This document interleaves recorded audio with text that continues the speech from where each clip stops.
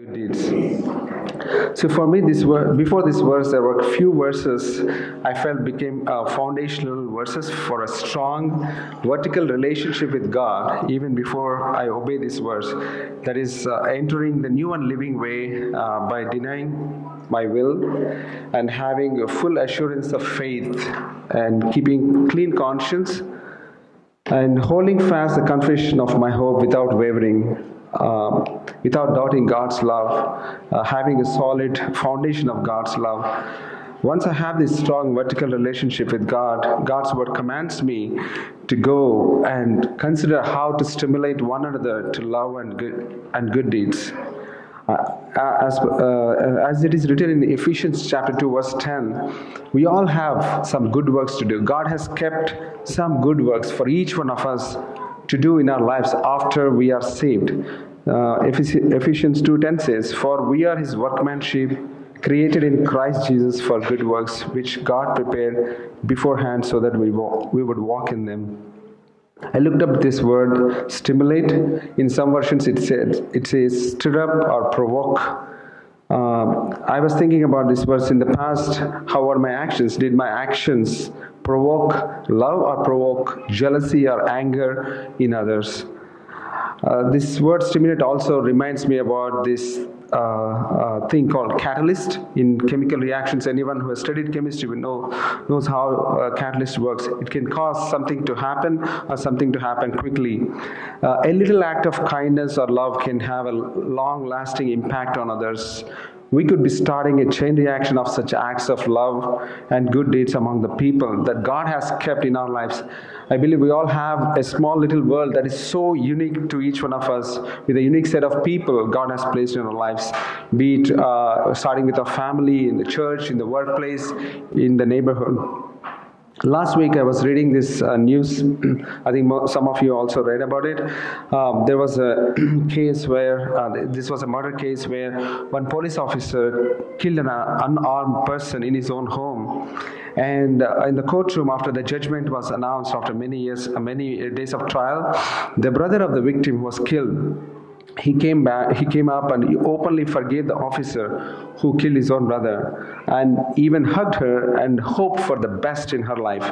That act of forgiveness, that act of kindness brought tears in those who were watching, including the judge. The judge even ended up sharing her own Bible to that officer, and also shared the gospel message pointing to John 3:16 to that officer. I'm sure many who have watched would have been touched by that act of love and forgiveness.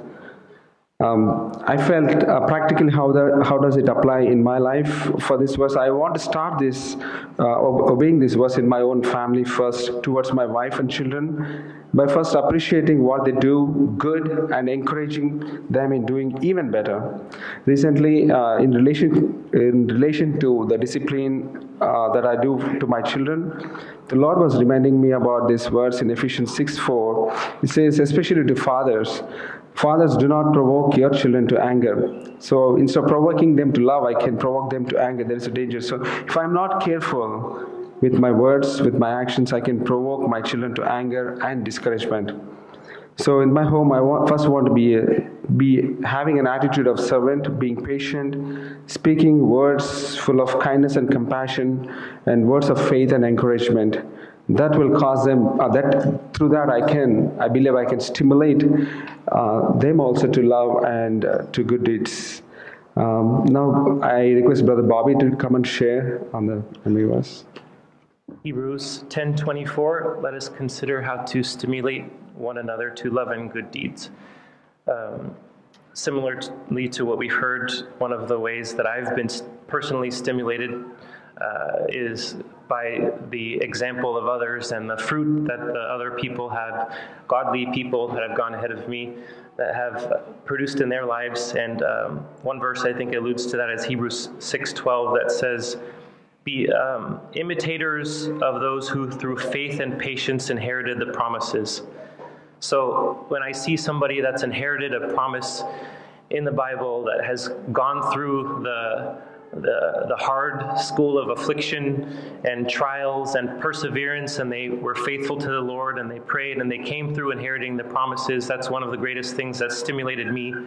And for example, one area that this has greatly stimulated me was whenever I see older children, late teens or something, who are really godly or early young that are following the Lord, and I get a chance to meet their parents, I have a habit of just asking them, do you have any advice for young parents? And it's funny that almost all of them have at least two of the same things that they've told me. One is, it wasn't us, it was God. They gave God the credit. They said, we made so many mistakes. And then the other one was, we prayed for them. And I think that has been the thing that's greatly encouraged me, stimulated me the most to pray forever for my children, to see how that has people that have gone on and seen the fruit of their lives.